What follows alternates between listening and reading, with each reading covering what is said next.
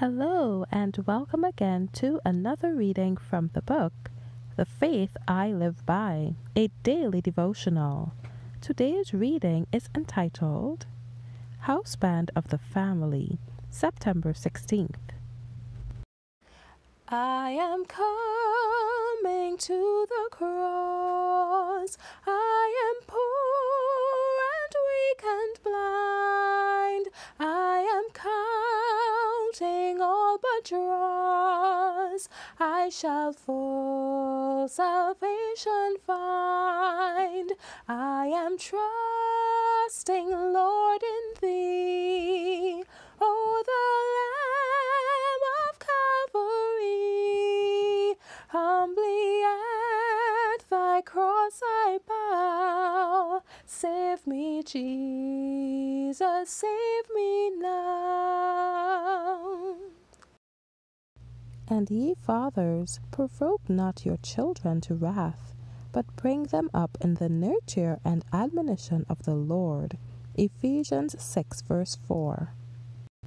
Great is the work of the mother. It should never be forgotten that the father also has a part to act in the education and training of his children. Especially as the children advance in years, is the father's influence needed in union with that of the mother to restrain, control, and guide. A Christian father is the houseband of his family, binding them close to the throne of God. Never is his interest in his children to flag. The father who has a family of boys should not leave these restless boys wholly to the care of the mother. He should make himself their companion and friend. He should exert himself to keep them from evil associates. He should take more of the burden upon himself, doing all in his power to lead his boys to God.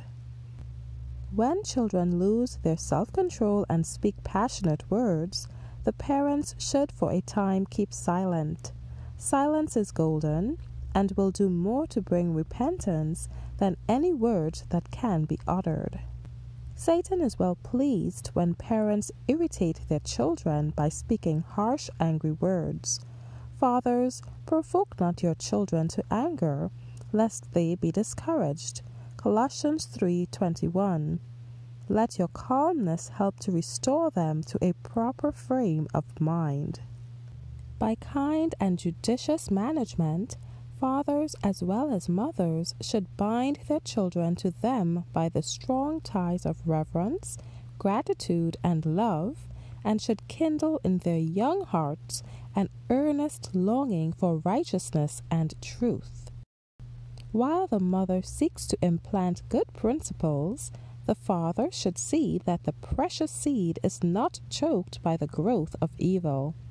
His sterner discipline is needed that his children may learn firmness and self-control. Christian father, labor kindly, patiently for the welfare of your children. Seek to turn their hearts to the bright beams of the Sun of Righteousness. Teach them by precept and example that the Spirit of Christ is the spirit of doing good. Thank you for listening today. I trust that you have received the message God had in store for you. God's peace be upon you. Maranatha.